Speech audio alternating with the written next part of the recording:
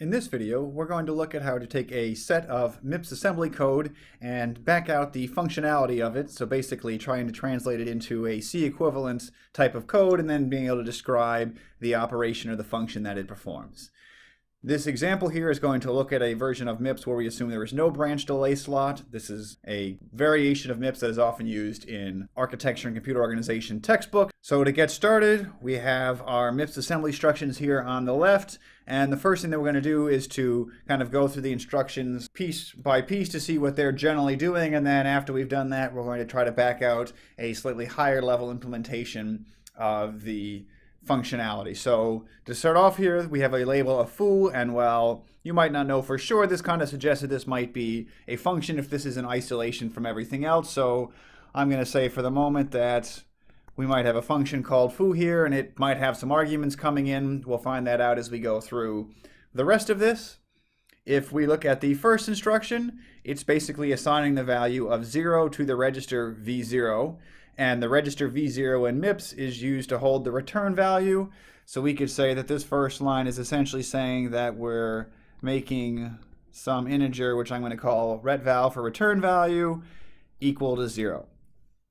In the next line, it's setting some temporary value t0 to also be 0. So I'm going to somewhat randomly say that we're going to have a variable that I'm just going to call m that is going to be 0.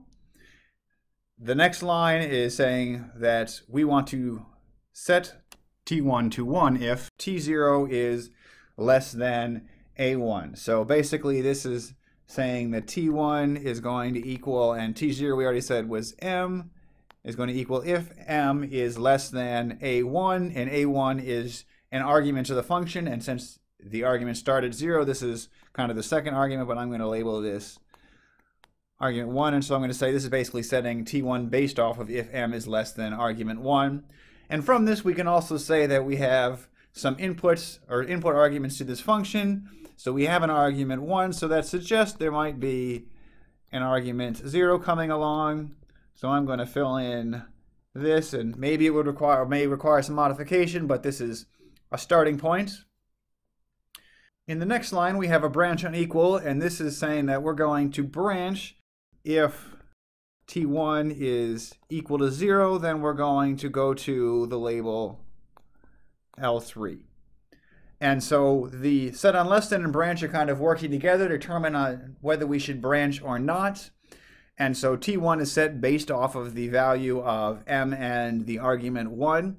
And so if m is less than argument 1, then that means t1 will be 1, and so it won't be equal to 0. So basically if m is greater than or equal to argument 1, then we would jump out of the loop. So we could say that this as a whole is saying that if m is greater than or equal to the argument 1, then we're going to go to location L3, which is going to leave the loop.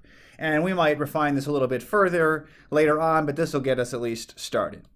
The next instruction is a logical left shift, and it's shifting over the value t0, which is essentially m 2 places, and this is equivalent to multiplying it by 4. So we can say for this next instruction, it's saying that t1 is equal to 4 times the value of m. The next instruction, the add, is adding this value of t1 that we just had to the 0th argument and putting it into t1. So it's saying that t1 is going to equal argument 0 plus t1, which is equal to argument 0 plus the 4 times m that we had from the previous instruction.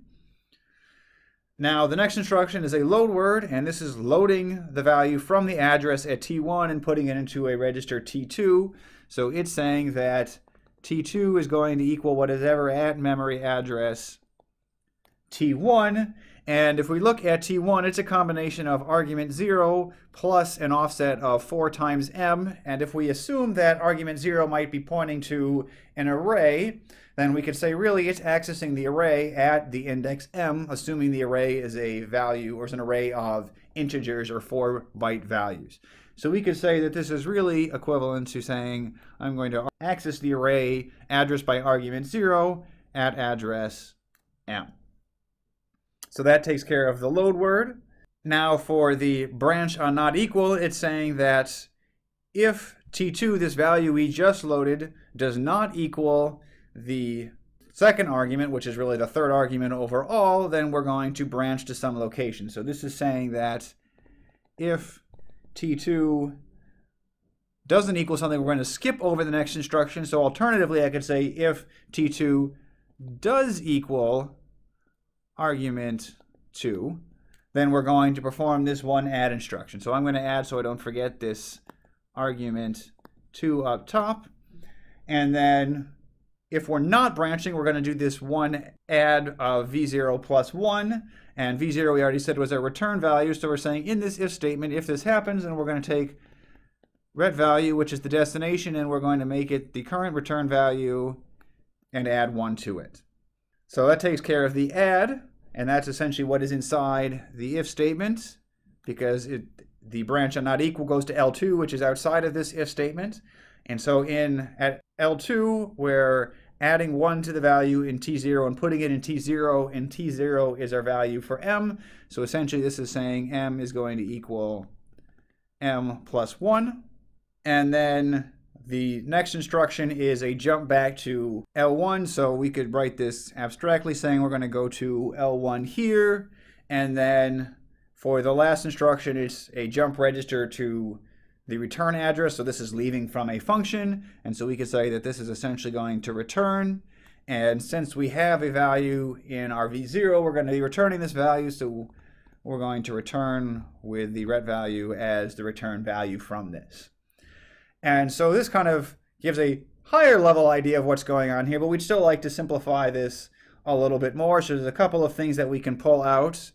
One piece is that if we were to look at these instructions here, we see that the first two is essentially getting a value from memory or from an array into the value t2 to then compare to some argument value.